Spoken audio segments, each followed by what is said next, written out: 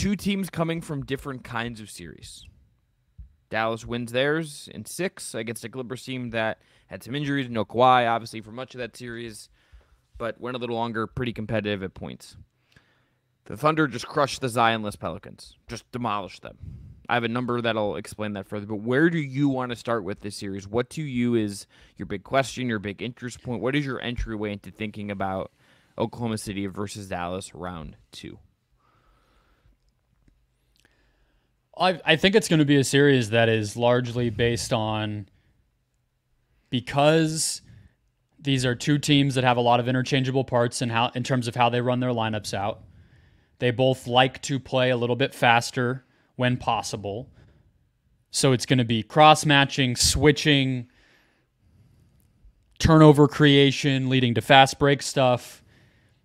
They're two teams that play a relatively similar style led by their star creators. That kind of means it's going to be determined by how well those star creators play.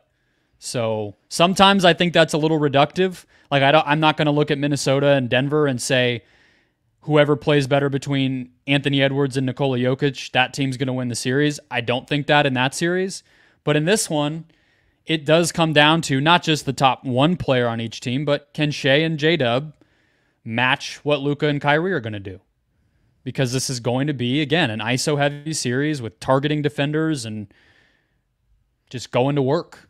Which team can win in that environment better? I think that's gonna tell us a lot. But as far as the margins go, I think one thing to look at is one of OKC's biggest strengths, even to get Shai set up to attack, is forcing a ton of turnovers, and Dallas rarely turns it over.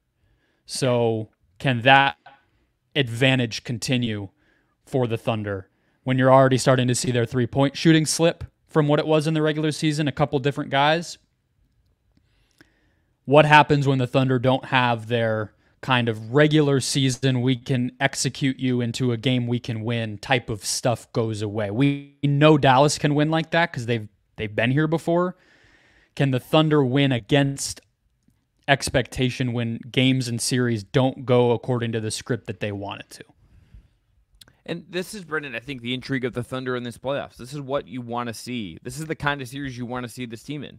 They have not gone through this before. Shai has a higher number than I think I realized number of games on his playoff resume. Lou Dort has played in the playoffs a bunch as well, but J-Dub, Chet, Giddey, to a much lesser extent, because he doesn't matter as much. Like, any of their guys have not. And Shai's never played as the number one, right? He was a Chris Paul co-star, and he was a Clipper. A Tobias Harris co-star? Is that who would have been the top scorer on that team back then? I think so. Yeah, that's a weird thing. That's a weird sense to say out loud. As Shai Gilgeous-Alexander was at one point a wingman or a support staff to Tobias Harris. Yeah, it was the Harris and Gallinari teams, if I'm remembering right. The Clippers team. Yeah, with Patrick Beverley and Landry Shamet and whatever else. So probably he's never had to be this guy. He's never had to go toe to toe with Luka Doncic and win a close game down the stretch on the road, right? And it's Mark Daigneault's first time coaching in a series like this, and like they weren't really pressed at all in round one. Like, they just weren't. OKC had a defensive rating in the first round of, Brennan, this is from NBA.com. I found this stat doing some research for the show. OKC had a defensive rating of 93.5 in their sweep of the Pelicans. That is the lowest mark for any team in a playoff series of the last 8 years. They just mollywopped them with defense. I don't think they're going to have that kind of defensive level against Dallas, but can with Shai, with J-Dub, with Dort in the torture chamber, do they have like enough defensive bodies and structure to like at least make the points for Dallas really, really hard? And does that, to your point, does that help them navigate that side of the ball when it goes off script a little bit? I think that is going to be like a fascinating little sub battle there between these two teams. Yeah, so the Thunder are 20th in defensive foul rate. That's one weakness on their team. They play an aggressive style. They're dropping in and dipping in to cut off your drives and smack at you and everything else. So they're going to foul in addition to forcing a lot of turnovers. They're sending smaller guys to be low man helping at the rim. So that naturally is going to lead to them having to whack somebody if they can't actually contest or block a shot at the rim.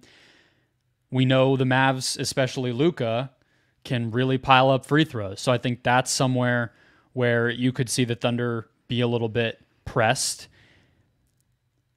Both of these teams, especially post-trade deadline when the Mavs got Daniel Gafford, have been very good at rim defenses.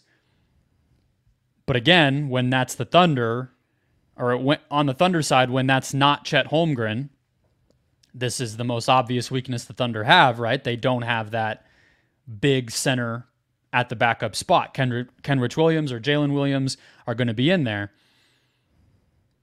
But the Mavs have two guys who can play the same role. So if Lively and Gafford are both operating at all cylinders and Kyrie and Luka are setting them up and able to kind of break down the defense with their drives, I think those minutes when Chet is off could really be a problem.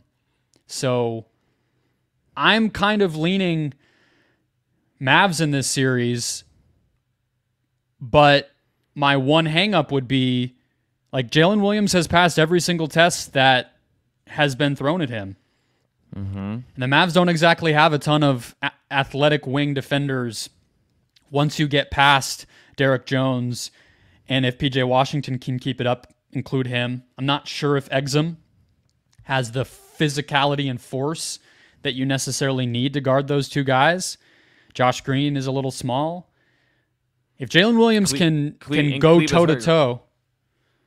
Yeah, Kleber's more of a big on a switch. I know, but situation. it's like, yeah, but it's like another body that Dallas, I think, has relied on, and B, like you would have seen in the switches. And if you're Dallas, you're comfortable with that outcome. And now if that's Josh Green minutes, if that's Exum minutes, whomever is filling in that slot, you're not as cool with that switch by any stretch of the imagination. So I do think like that's a small thing. You're right, he's more of a big defender, but like that's going to matter to some degree on the edges.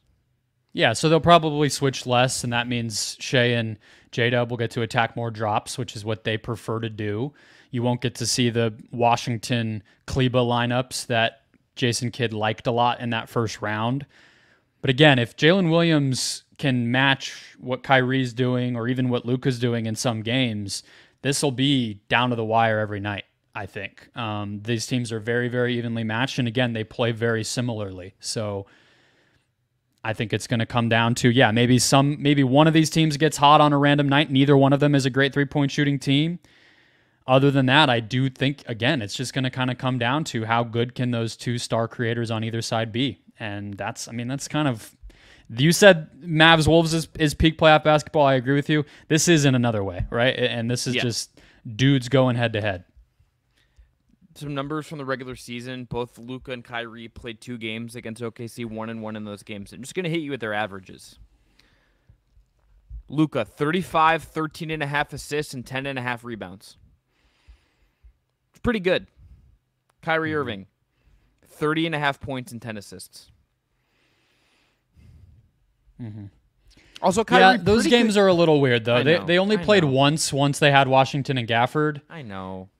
And the game at the end of the regular season was those guys sat. Exactly. Yeah. So it's a tough one to tell, right? Because Dallas changed so much after those trades.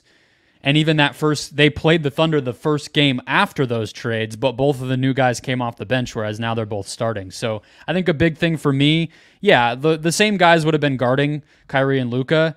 That was my point. That was my point. It was like those guys didn't have... Like, they're probably going to be fine navigating. Like, they're not going to be phased, at the very least, by the stuff they're going to see as their primary defender in this series.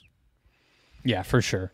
I think outside of Dort, nobody can guard Luka on OKC's side. And Kyrie maybe a little more, but we know he can kind of find his spots and attack broken defenses pretty well. Yeah, exactly. So, but what I'm curious about with regard to the other side is how much of a weapon can PJ Washington be to guard OKC's guys? Can he do what he did to Harden, for instance, even though Harden is a little slower, a little more methodical, or does he become not really an option? And then, again, Dallas is kind of running out of answers for who they're going to throw at Shai and J-Dub if it's only Derek Jones is really the only one they can count on. That's a tough spot to be.